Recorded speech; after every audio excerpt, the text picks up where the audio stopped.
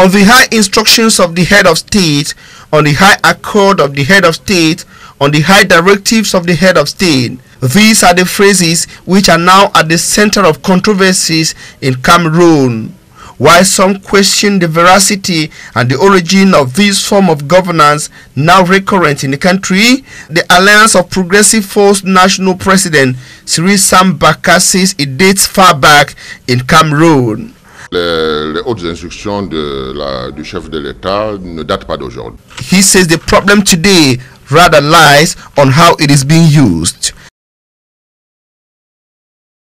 To civil society actor Dr. Aristide Monod, the governance on high instructions from the head of state casts doubt and raises questions on the fiscal capacity of the President of the Republic of Cameroon. He wonders if the President still has his capacities to comprehend, assess, and provide suitable solutions to the critical state issues faced by the country today.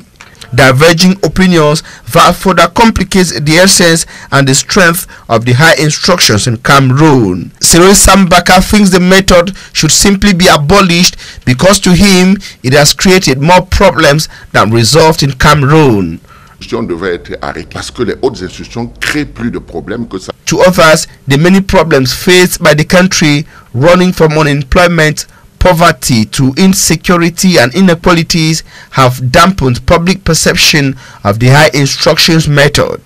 They therefore suggest the holding of an inclusive social dialogue, frank and guided by progressive forces for an effective development in Cameroon.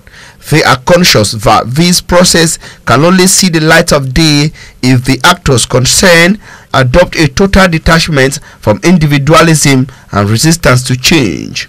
While waiting, the debate around this mode of governance continues to occupy social space among Cameroonians.